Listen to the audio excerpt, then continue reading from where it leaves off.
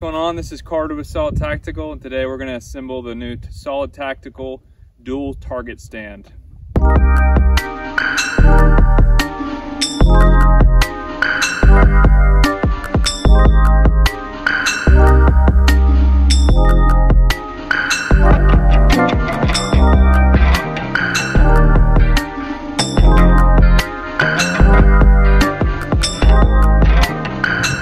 Okay, so first, what are the tools that you're going to need?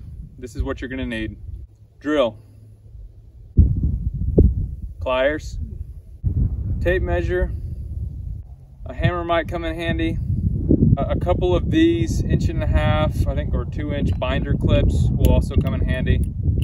So also you're going to need a saw if you don't already have your boards cut to length, but next I'm going to show you what boards you're going to need for your target stand. You need one of these. It's a 4-foot long 2x4. Also, you're gonna need two 2-foot long 2x4s. That's a mouthful. If you buy an 8-foot at your local hardware store, then you can cut 1, 2, and 3. Finally, you're gonna need two 5-foot long 1x2s. So what's included in your Solid Tactical target stand? First, you're gonna get a front and a back bracket. You're gonna get a target hanger with a target hanger screw, or screw and bolt. You're gonna get 3 of these thumb screws. You'll get 9 of these wood screws. It's also included a little Phillips head bit, which if you don't have a drill, you can also use a screwdriver, it just takes longer. So if you purchase the target stand kit that includes the half-size USPSA target, this is what it's going to look like. Also within this kit, if this is the kit you purchase, you get 20 of these half-size USPSA shooting targets in the orange. The half-size USPSA steel target, which is again good for anything except for shooting 50 caliber. Don't take anything else, rifle, pistol ammunition.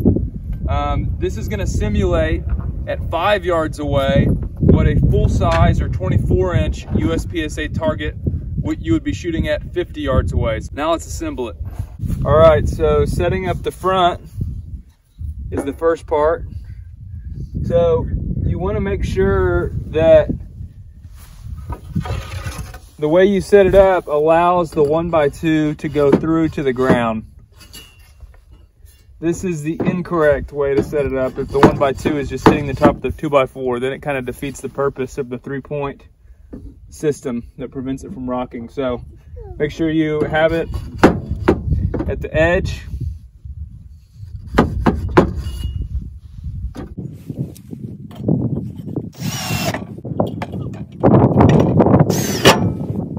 Now before putting all 4 screws in here, you want to make sure that you do the back.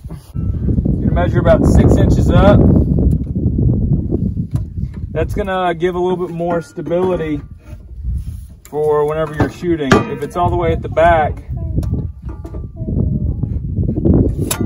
then it's not as stable.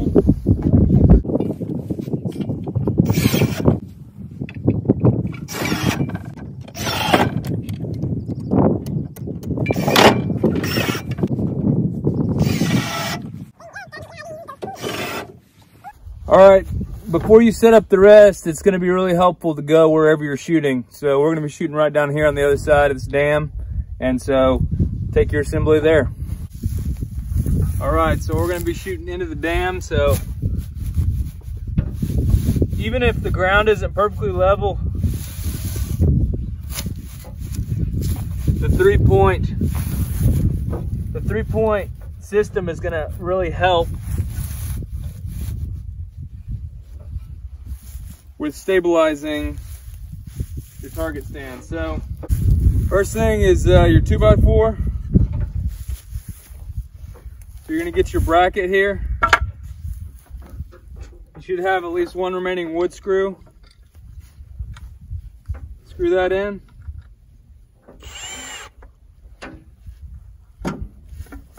So your 2x4 should go straight all the way to the ground. Your 2 5-foot 1x2s And if you want to adjust the size, that's also okay.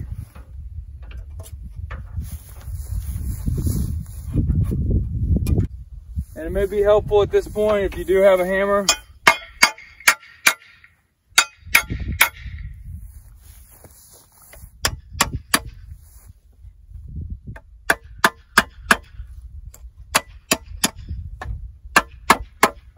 To go ahead and hammer those down. So the next thing you're going to do is you're going to take your half size steel target,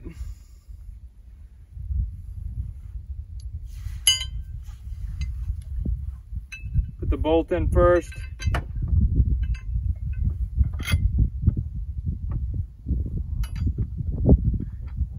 and I just go on a little bit to where it just kind of hangs and it's angled toward the ground.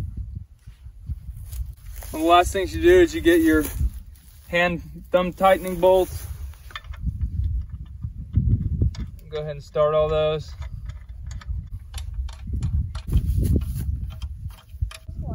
Then you take your pliers, make sure they're good and tight. All right, next and finally, when you're gonna line up your paper target, that's where you're going to have your handy binder clips. Show you how to do that.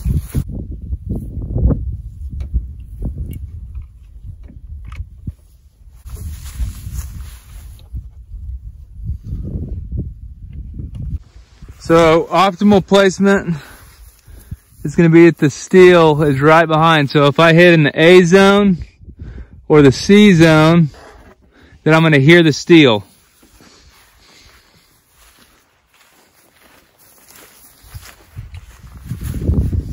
You might have to do a little bit of flexing with your 1x2s to get it right, but. All right, again, to emphasize shooting safety, when you're shooting steel, make sure you have some type of boots on. I wouldn't shoot in tennis shoes, eye protection, ear protection, and I would not stand any closer than 5 yards whenever you're shooting steel. This is meant to simulate 50-yard shot at the A and C zone of a full-size USPSA target from 5 yards away. That's the dimension. So you can shoot steel, paper, or paper with steel, and I'm going to simulate all of them. So today we'll be shooting my SIG P320 9mm.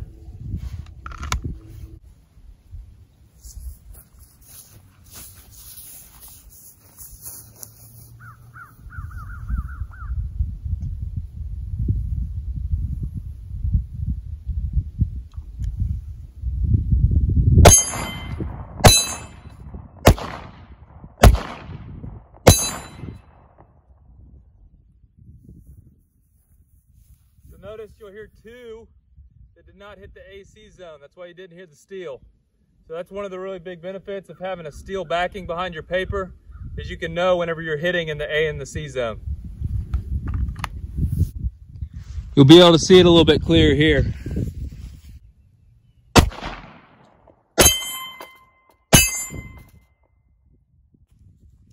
So here, just outside the AC zone, you didn't hear it.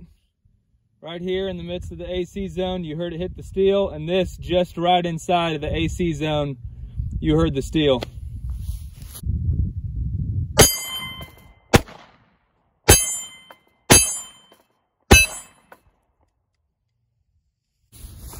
If you want to just shoot steel, all you got to do, remove the paper.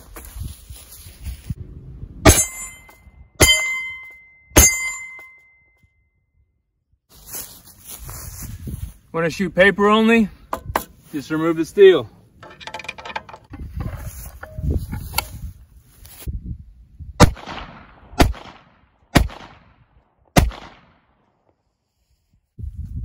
Count off 5 steps.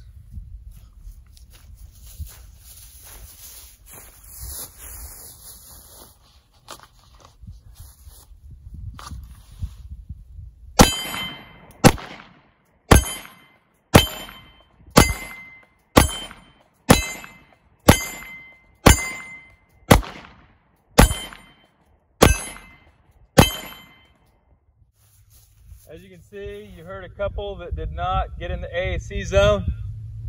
this one, and this one, so you didn't hear the steel.